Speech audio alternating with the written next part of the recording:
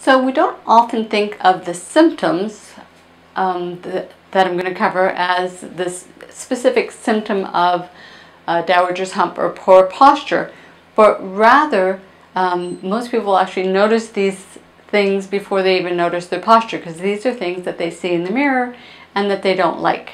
So one of the things, and one of the reasons I'm dressed like this, is to show you what happens when I alter my posture.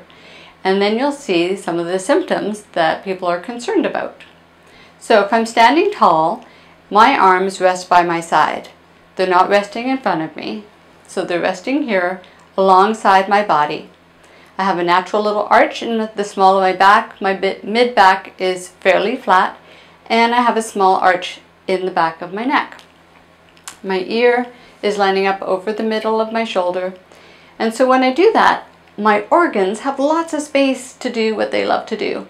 And I can take nice full breaths, open my ribs, and that allows me, if I wanted to suck in my stomach, which I'm doing a little bit right now for the audience, it allows me to engage my deep core muscles appropriately. That also allows me to support my pelvic floor.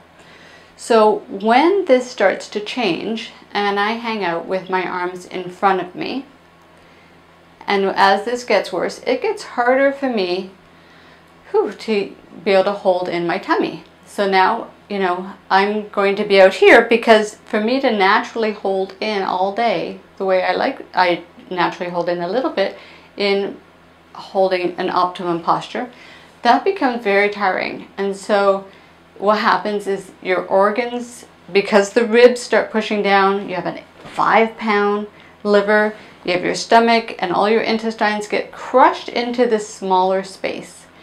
And so one of the things people go is, I can't breathe as well.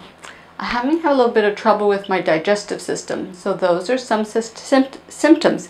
The other thing is all this pressure down on your pelvic floor makes it harder on your pelvic floor as well.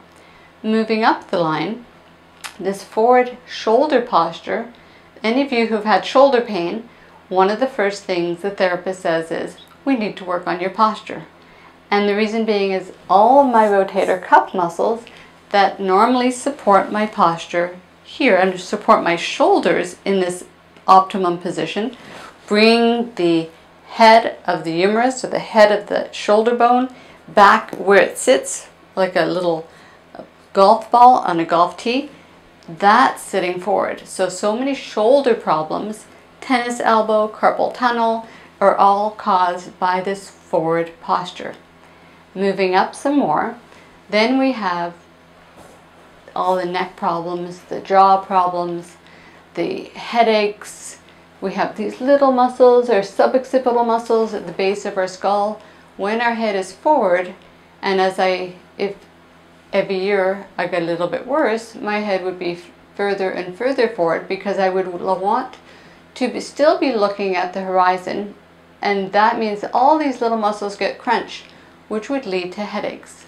So there were older studies that I remember looking at, I have to come back up, that they put healthy college-age students in this posture for 15 minutes, and just by changing their posture, they were getting neck pain and headaches. So those are some of the many symptoms that a poor posture and alignment of our beautiful spine can cause.